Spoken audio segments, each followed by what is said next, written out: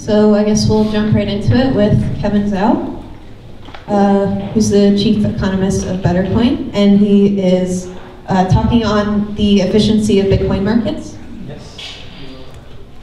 Hey guys. Hey, how's it going? It's going well. Could use a few more beers, but otherwise pretty good.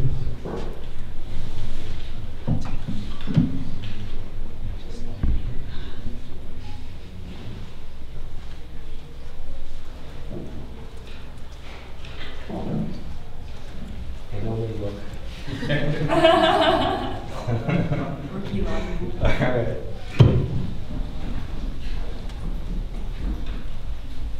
Alright, hey guys, so I'm Kevin, and I'm with Buttercoin. I'm the economist there. And if you don't know Buttercoin, we're a US-based marketplace to trade Bitcoin. So we have a full order book, and I gotta get the plug out of the way before we get to this good stuff. You can post bids and asks, trade on our marketplace. So if you guys are interested, feel free to check us out afterwards. So today's talk is going to be about how efficient are the Bitcoin markets, and I think it's an important topic because there's a lot of traders out there, especially in the Bitcoin space, that if the markets are efficient, then there's no point in trading, right? Then if you win, it's just lucky, and if you lose, it's just unlucky. Before we can really get to talk about that, I think we should just talk a little bit about this guy right here. So this guy, Andrei Kolmogorov, was a mathematician in the 20th century, and he pioneered a lot of different fields of mathematics, one being algorithmic complexity. And what that basically is that, let's say you have some string, right? You got like AB 16 times, or you got this really weird other string right here.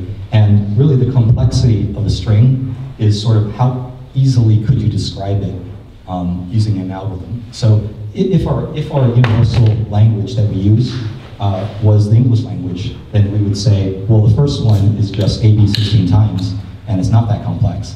And the second one, well, you would actually have to say the individual characters of that string to explain what it is, basically, to reproduce it. On that line, okay, well, before we get to that, on that line, I think, where I'm going with this is that, one way to look at the efficiency of the markets is just to see how random it is, whatever it means by, random. And one way to do that is to look at, all the returns in Bitcoin markets and just see, how does this compare in its complexity to, let's say, a purely random string, like a genuinely random string. So, let's talk a little bit more about Kolmogorov first. So, here's a fractal. This is the Mandelbrot set, named after another very famous mathematician, also pioneered a lot of stuff. And even though it looks really complex, it can actually be replicated with a very simple algorithm. So, it may be a little bit counterintuitive what complexity really means, but what I'm trying to say is that outside of that, it's just how easily is it replicable by an algorithm.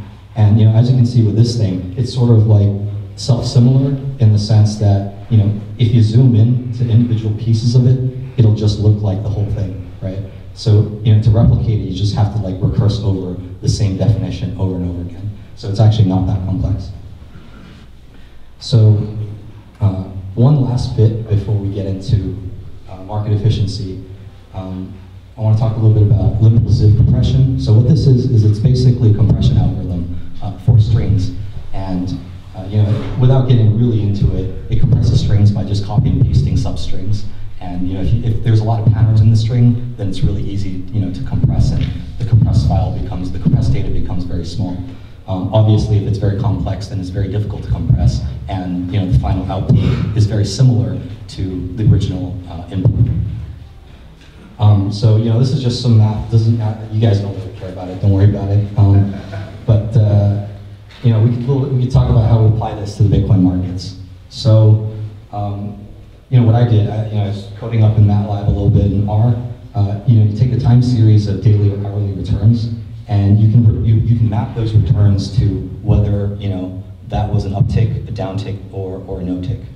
And really, this is kind of simplifying it. I mean, there could still be patterns in the market, outside of what direction it's moving. But even simplifying it, we can take a look a little bit at how efficient the markets are. So if you actually did that, you'd end up with some string filled with zeros and ones, and you can apply this compression algorithm, and you can compare the size of this to compressed, truly random data. And depending on what that ratio is, it's sort of a measure for how efficient that market is. So obviously you want to sample over multiple windows. You don't want to just do one window. So here's a couple of results from a paper that I was reading. And what they did is, they didn't look at the Bitcoin markets, but they looked at a lot of other markets. And they found that, as it turns out, the German and US markets are pretty damn efficient. It's almost indistinguishable from a complexity standpoint from random strings of up and down and neutral. And these are basically the top 10 most efficient markets out of the 26 that they've seen, that they took a look at. Here's the bottom 10. So these markets, who knows what's going on in them? I wouldn't recommend trading on them. Something awry is going on over here, but obviously the compressed string is much smaller than the input data. So it basically means that there's a lot of patterns in that data. So if you're a technical analyst, maybe you're interested in trading in some of these markets. If you do some type of algo trading, that might be a little bit more interesting. Or it just could be a bunch of insider information, and they're just making money off of everybody else, right? So there's something strange about these markets. So what about Bitcoin? So with Bitcoin, what we found is that for daily returns, the LZ index, which was from the compression algorithm return, whatever that number is, whatever it means, but relatively speaking, comparing it to the other indexes that were found for these other stock exchanges around the world, it shows that we're pretty close to the Copenhagen and Athens Composite Exchange in Greece. So if you don't remember what that was in the bottom 10. So it's really just not that efficient. I mean, this is like, we're beating out Pakistan, Sri Lanka and Peru, right? But I mean, it's not that great. So, and then also, if you want to go down to the hourly level, it's even less efficient.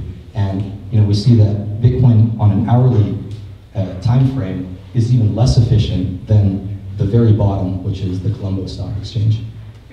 Which means that either there's, given that there's no insider trading in Bitcoin, probably very little, there's probably a lot of opportunity to develop algorithms or trading strategies to generate positive returns. Go ahead. Can you define what you mean by efficient in this context? By efficient, I only mean according to this measure, which is that from looking at the returns of the Bitcoin markets and comparing them to returns that would truly be random, right? So like if you just took a truly random string and you compared that to the string that was represented, that was mapped from the Bitcoin returns, like how do they compare in terms of their compressibility? Yeah, go ahead. Yeah, I was just going to add that I think you're assuming that if there are no arbitrage opportunities, then it's completely random. But if it's not completely random, then there are arbitrage opportunities, and that means that, it's like basically we say a market is efficient if there are no arbitrage opportunities, right? Yeah, I wouldn't say that's the case. I think a market's efficient if you can't predict the future based on past historical data. Okay. So there doesn't need to be arbitrage opportunities for you to do that. Like let's say the market always follows like a U pattern over and over again. Mm-hmm. Like even if there were no arbitrage opportunities, you would still be able to say that, hey, it's at the bottom of the U, it's probably going to go up next, right? So does that mean that, how does that have to do with efficiency? Right, so what I'm saying is that as long as you can't predict future prices based on historic data, okay, then the market's efficient, right? And otherwise, it's not very efficient. And we're using a proxy here of the compressibility of those returns mapped onto, using the LZ algorithm. So there's a couple caveats here. First of all, with Bitcoin data, there's not that many days to sample from. So obviously, this might not be statistically significant, even though, it suggests something. So obviously, as time goes on, we'll have more data. We'll be able to see, with more certainty that this was the case. There's also the question of whether or not we should use a binary or ternary alphabet, as in, should we say that there's only upticks and downticks, or are they upticks, downticks, and zero ticks? Outside of that, there's the choice of the compression algorithm. I chose the LZ algorithm, but Kolmogorov complexity itself is a very abstract concept. It's basically what's the shortest algorithm necessary to replicate a string, but how would you ever be able to tell what that was, right? So you have to kind of proxy it with some type of practical algorithm to compress that string. The other thing is that Bitcoin markets really evolve really quickly. So even just like a year ago, it was probably a lot less efficient than it is today. So that's just something to keep in mind. I think that things have improved quite a bit. I've taken a look at some other signals, and I think using a support vector machine just even 6 months ago, I was getting 66% accuracy out of sample on upticks versus downticks. But now, I think just 2 months ago I was testing that again, and out of sample accuracy was down about 60%. So, I think the Bitcoin markets, as more people move into it, as it gets more liquid, it just gets more efficient overall. The other thing is that efficiency may vary across different exchanges. So, if you look at Bitfinex versus, Bitstamp, might be different. Chinese exchanges are probably very different, but who knows, really. So, just a couple things to keep in mind. And, so now that, we're somewhat convinced that the Bitcoin markets are not very efficient, even for fairly long time frames, how do we go about actually making predictions on where the price is going to move next? Like, if it was actually inefficient, then there should be some way to generate excess returns, right? Well, there's actually a number of ways to do that. No, I'm just kidding.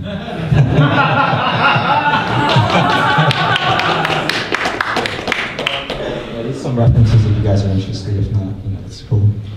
Go ahead. Question. What motivation between introducing the overall complexity into this whole argument? Why not use just traditional statistical measures as people do in finance? Well, what sort of statistical methods do you have to measure market efficiency? Well, essentially, we're trying to measure randomness here. That's and right. Overall complexity is about the length of an algorithm to generate the particular sequence. Right, that's right. Well, So what I'm saying is, if you take the time series of return data, then if it were truly random, it should have the same complexity on average as a truly random string, right? Okay.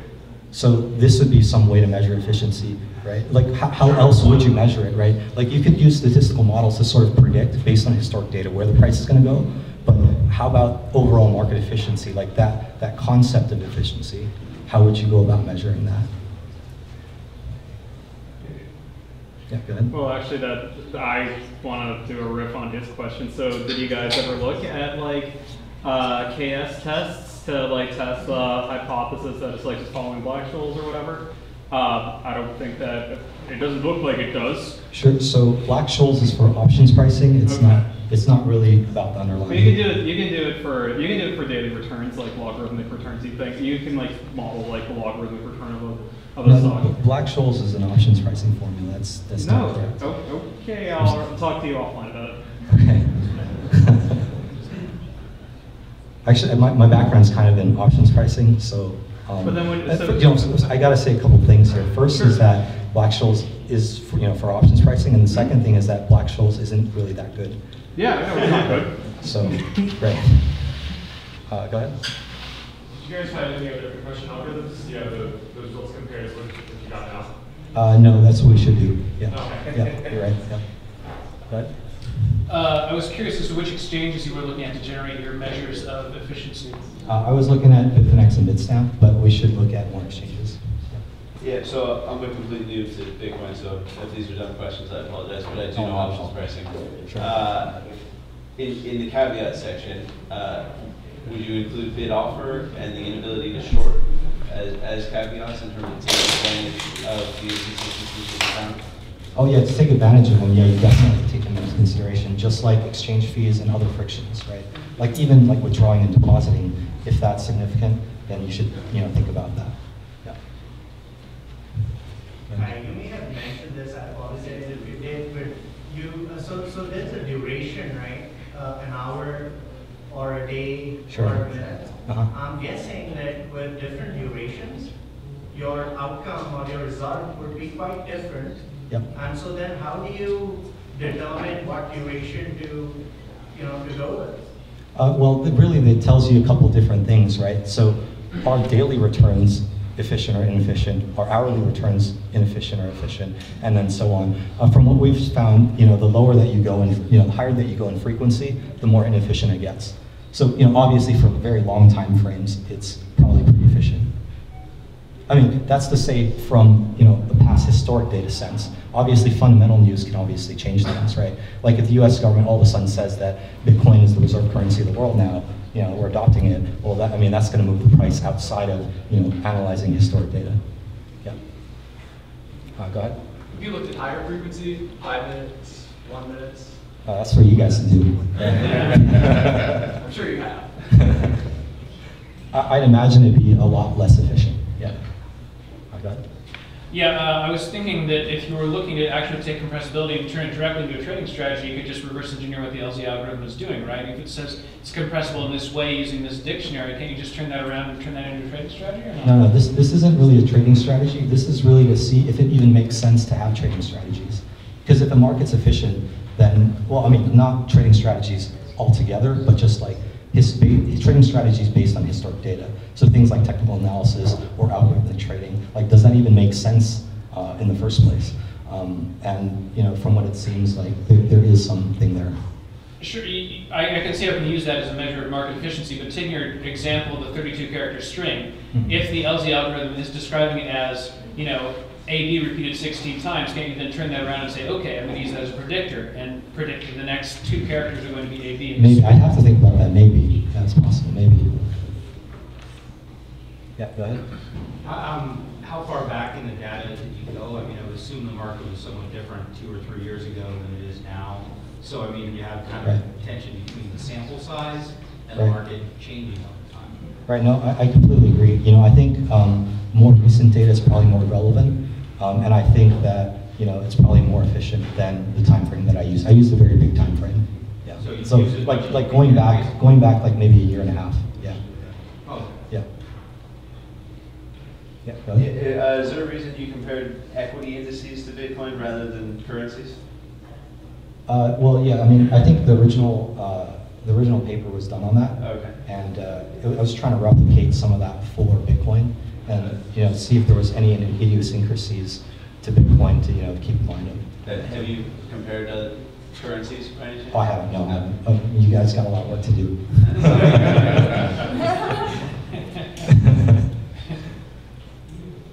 All right, cool. Any comment on what's causing the inefficiencies? It could be a whole number of things. I mean, I don't know. I mean, probably, I know it's about as much as you guys probably on what causes it. Yeah. I think it's just good to, sort of take a look at it, and because, sometimes I'm, having all these trading strategies, I think to myself, am I just getting lucky, or am I actually doing something valuable, right? Because there's always some type of survivorship bias, right? Like, out of like 1,000 people, 10 of them are going to be right 10 times in a row, right? Something like that, right? So it's like, am I just one of the lucky people, or is there like actually something to be made here? And I think, from this, it helps me believe that more, that there is something there. All right, cool, awesome.